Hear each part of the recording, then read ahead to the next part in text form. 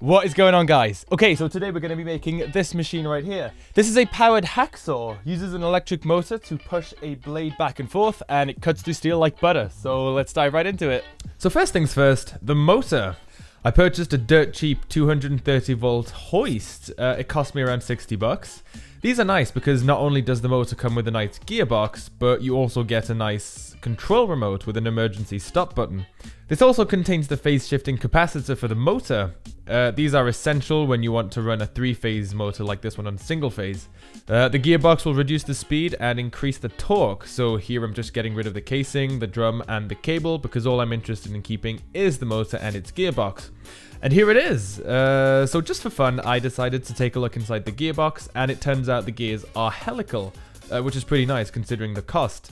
It has plenty of grease to help lubricate the system, so I won't be adding any more. Next up, design. So I always like to design my stuff in CAD. Here I'm using SolidWorks. As for the sizing of the profiles, I didn't run any stress tests on it or anything because I was unsure of the forces I was going to be dealing with, so I just pretty much eyeballed it. Now let's start building. So first I needed to cut all the steel tubing to the right length. Of course, because I don't have any fancy cutting machine yet, I used the old dirty, loud and dangerous method of using the angle grinder. Of course I'm using ear and eye protection. To square off the tubing I used the table grinder and a lot of patience. So after permanently damaging my hearing and probably getting lung cancer, I had all the steel tubes cut to the right length and ready to be welded. Here I'm using a 400 amp MIG welder. I ran out of argon gas before shooting this video, and because confinement I couldn't get any more, so I had to use some leftover flux core wire. So this works just fine, it's just a bit messier and requires some extra cleanup.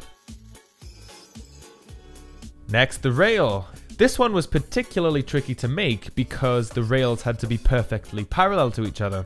To help line them up, I 3D printed these guides. I had to be very careful when welding these tubes because of thermal warping. To try and keep the rails as straight as possible, I only tack welded the tubes and sort of went back and forth with it, letting every weld cool down before welding the next one.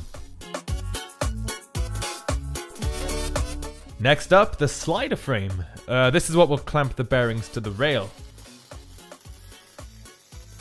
I made 4 supports with a bit of angle bar to hold the bearings in a V configuration.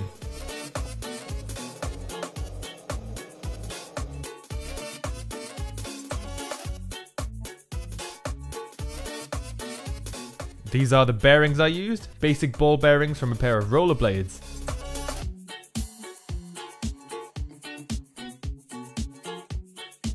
Next, the blade holder. If you look at manual hacksaws, you'll see that they always have some kind of tensioning mechanism. So this makes installing the blade easy and straightens it out for cutting.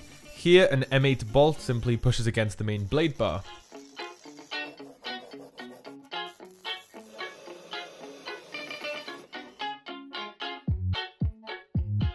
Finally, I needed to add a weight mechanism. This can act as a counterweight for more fragile blades or can be used to push down the blade, which will increase cutting speeds. Once I had all the main components ready to go, with some help, I painted the steel to help protect it against corrosion and to make it look badass. Mainly to make it look badass. And now it's time to assemble it. Definitely for the first time ever. This nut is used to limit how far down the blade can go. It just prevents the machine from essentially destroying itself. As for the main pivot, I went with these bearing blocks. These are great because not only can they handle massive forces, but they remove all play, which is essential for a machine like this. I got 10 of these for about 15 bucks, and they do need to be far apart from each other to remove as much play as possible and to increase rigidity.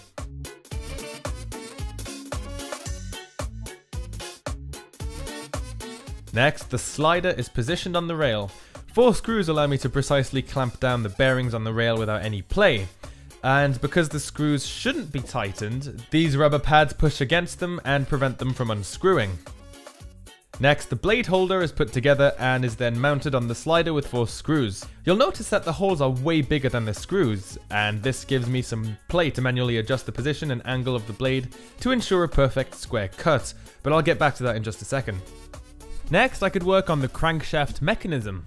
So the reason why I drilled so many holes is because I wanted to be able to adjust the travel and the offset of the blade so that it could be adapted to different profiles and sizes. I welded the crank directly to the gearbox shaft. The pivots were again made with M8 bearing blocks. Well, at least they would have been if I hadn't been short of one. Because I didn't want to wait a month for new ones to be shipped, I went ahead and made my own using a 3D printed block, and again, a ball bearing from that same pair of rollerblades. Finally, I screwed in a vice clamp using 4 screws. These need to be held on tight because there are a lot of forces being exerted onto it.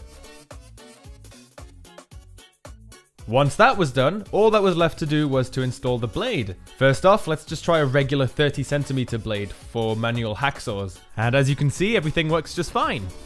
Well, for now. I'll get back to that in just a second.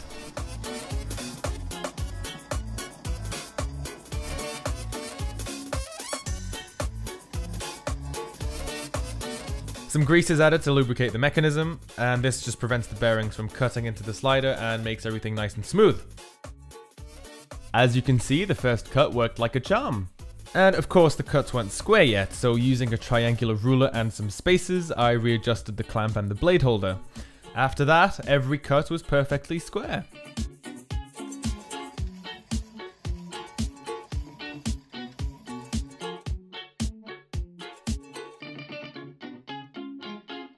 However, I was starting to run into some issues with the blade. Although the counterweight I was using almost completely cancelled out the weight of the slider assembly, the blade would still grip onto the steel, and since the motor had no intentions of slowing down... Yeah, even with a ton of WD-40, it would still work fine for a moment and then just snap instantly. Also, because of the counterweight, the blade would just barely push down on the steel, which meant that cutting speeds were less than impressive. So the solution was pretty simple. I needed a beefier blade. So I got this 50cm blade made for manual miter saws. These are really nice because they are wider and thicker. Because my machine was designed for 30cm blades, I had to cut it to the right length and drill 2 holes. Since that blade was installed, I never ran into any problems again. This is a very cheap one, however. I only paid about 10 bucks for it, and the teeth got pretty flat after a few cuts, but it still got the job done. To increase cut speeds, you basically have 2 options. You can push the blade down harder, but as we saw earlier, that will cause issues. If the blade doesn't snap, it'll definitely twist and bend and will result in a very unsquare cut. The other option is to increase the speed of the blade, therefore to increase the speed of the motor. Now, we could play around with the gearbox and we could try and remove some gears or add a chain drive, but I'm way too lazy for that. I own a 1.5 kilowatt VFD. I use this to control the speed of various tools in the workshop that use induction motors. I programmed it to run from 0 to 100 Hz. 100 Hz will basically double the speed of the motor. Now keep in mind that when you increase the rotation speed of the motor, whether you use gears or a VFD, because the power consumption of the motor shouldn't change, the output torque will decrease. That's why I chose a rather beefy motor to have plenty of headroom.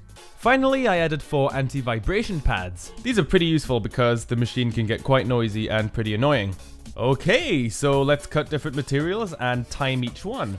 Let's start with something easy for fun. This is a 32mm PVC pipe, and of course, cuts right through it like butter. Next up, some 20mm aluminium pipe. A bit tougher than PVC, but still no match for the machine. And by the way, this is real speed.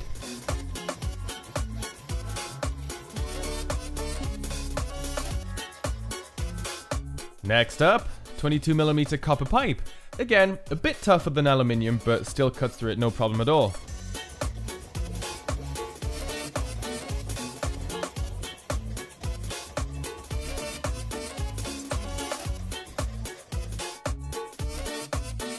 Alright, now for something a bit more challenging. This is a 20x20mm steel square profile. Here I did speed up the footage a bit. Of course, it takes a lot longer to cut, but got the job done after a little less than 2 minutes. Next, a piece of 30x5mm steel bar. I found that it cuts a lot faster if you clamp it vertically like so. This one took about 1 minute and 13 seconds. Next up, a 30x40mm steel profile. That yellow smudge you see me adding before each cut is a WD-40. This lubricates the blade and significantly improves its lifespan. This one took about 2 minutes and 47 seconds. Okay, now let's really push this thing to the limit. Let's try a piece of 52x15mm steel bar. I had to speed up the footage quite a bit here. Also, I clamped this one down horizontally. Although it'll take much longer to cut than if I had clamped it vertically, the cut should end up a lot more square. And this one took a whopping 27 minutes, but the cut ended up being perfectly square. Now, as usual, of course, in engineering, you never get it right on the first try. This particular machine is my third attempt. The first one was a really quick proof of concept thrown together in an afternoon to see if such a machine could actually cut through steel. But it was so poorly designed that the slider kept coming loose and I had to retighten it between each cut. Also, the wiper motor kept overheating and the whole thing needed to be clamped to the bench. The second one didn't use a slider, instead it used a lever mechanism. It would have worked just fine if it wasn't for one problem. I couldn't for the life of me align the blade with the direction of cut. This means that the blade would fold and bend like crazy to try and realign itself. Also, adding a counterweight would have been tricky with a mechanism like this, so I ended up just scrapping the whole idea. And there you have it! Conclusion time. Can we say this project was a success? Not really. So if you consider the time, money, and effort I put into it, I would actually be a lot better off just getting a cheap miter saw. Also, recently I picked up this monster of a miter saw from a scrapyard for 50 bucks. Remember that piece of steel that took us 27 minutes to cut? Well, this guy does it in less than 10 seconds. So yeah, you know, even if it was a fun project, it's probably not the most practical of tools. But anyway, I hope you liked the video, leave a like, and subscribe for more videos just like this one. And I shall see you guys next time.